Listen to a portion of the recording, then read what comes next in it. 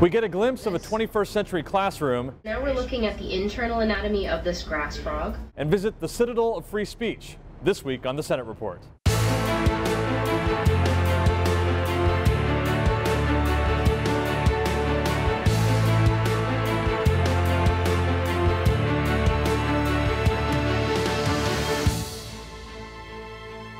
Technology is changing the way we educate our kids. And this week, some items that we might see in the classroom of the future were on display here at the State House. And bile gets stored in its own little pouch. Senator Peggy Lehner, chair of the Education Committee, toured the Active Bus, a traveling showcase of interactive hardware, software, and digital content. Technology is going to enable us to personalize the classroom experience so the child that's further ahead than his peers can move ahead, and the one who needs some extra work can work at their own pace, and technology is going to give us that ability. Some current Ohio students took their study of government pretty seriously, and this week their hard work and determination paid off as Governor John Kasich signed a bill designating the Adena pipe as the official state artifact.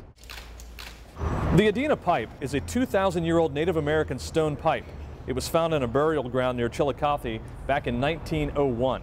Some fourth graders at the Columbus School for Girls originally proposed the pipe for official artifact status in 2009. Since then, subsequent fourth grade classes promoted the legislation as part of their government class. They did an incredible job. They knew they were persistent. They didn't take no for an answer, and they got the bill passed. State Senator Bob Peterson held a special committee hearing this week to learn more about the toxic algae problem that's facing Ohio's lakes. Toxic algae is common in most Ohio lakes, and it grows thick during the hot summer months. Blooms of algae can create oxygen-depleted zones where nothing can live. It also can sicken swimmers and kill pets and wildlife.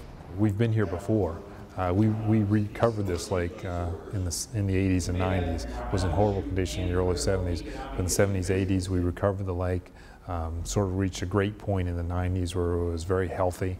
Unfortunately, over the last 10 years, 10, 15 years, we've gone backwards. The phosphorus loading has increased, and we've seen algae growth and the challenges that creates. Finally this week, for more than 100 years, the City Club of Cleveland has been offering a platform for the free exchange of thought. This week, Senate President Keith Faber was the special guest at this Citadel of Free Speech to talk about the state budget. In the Senate, we have been laser focused on job creation and economic development. If you look at what we've been doing, our Senate Bill 1 and all of the other bills we've been passing have been focused on things that will grow jobs and strengthen the economy. And that's where we're going to go with this budget. You can keep up to date with what's going on with the state budget by visiting our website, ohiosenate.gov/budget. Read the current version of the bill, follow testimony, or submit your own thoughts on the state budget. That's at ohiosenate.gov/budget. That's it for this week. As always, you can keep up to date with us on our social media sites, Facebook, Twitter, and Instagram at Ohio Senate GOP, or visit our website, ohiosenate.gov/Republicans. Thanks for watching.